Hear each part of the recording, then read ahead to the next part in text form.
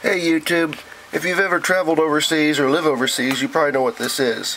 But for those of you that don't, this is a European power strip. This is what their electrical outlets look like, mainly used in like Germany and a lot of other countries too. You use this. This is called like a Schuko plug system. I'm going to show a little bit of basics of it. Here's the end of it. Here's the plug. You got two pins, round pins compared to the flat ones here in the US. And these little side strips are the grounding. Some of the plugs will also have a pin that sticks out, like there'd be a pin down here that sticks upward to fit in that hole. I think that's like a French thing, but it fits in like that, and like that.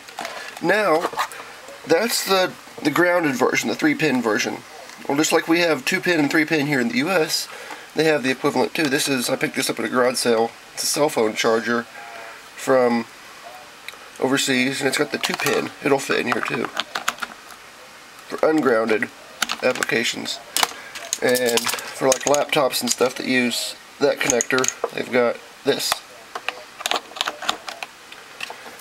And here's a wall outlet for one. My aunt brought this back when she went over to, I want to say Germany. That's what their wall outlets look like. Kind of cool.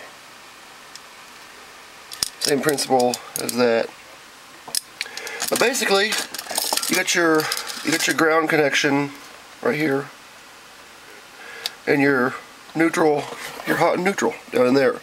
Now, these are unpolarized, meaning you can stick it in anyway, and it doesn't matter. It doesn't care. But they operate on 230 volts instead of 110 or 120 like here in America. And they're at 50 hertz or 50 cycles instead of 60. So that's kind of the basics of that, and a lot of countries use different plugs. This is just one of the most common ones. I've got a British one too. I don't have a British outlet, I have a British plug, and I've got a Chinese step-down transformer too. A lot of times you can find this type of stuff at secondhand stores and flea markets and stuff. Someone travels overseas and needs one of these, and so they buy one, then they come back here and they have no more use for it, so they sell it or donate it. Same thing with like a cell phone charger. You take your cell phone overseas, you need a charger that's going to fit their outlet. A lot of chargers and cell phone adapters, or like laptop power supplies and stuff nowadays, are switching so that you plug it in, it can detect the voltage, whether it's 120 volts or 230, and it switches automatically, so you don't have, all you have to have is an adapter. Like my laptop takes this kind of connector on one end, so I plug this into my laptop, go overseas, and I can plug this into the power strip, and the laptop's power supply will work just as fine on their voltage as ours.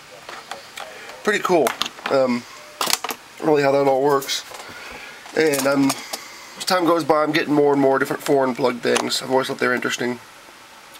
And I don't know, you probably can't see it very well, but there's a lot of different approvals. So this is approved for use in a lot of different countries. Pretty cool. Well, hope you enjoyed a little random bit of geekery. Well, for now, thanks for watching. Have a good one.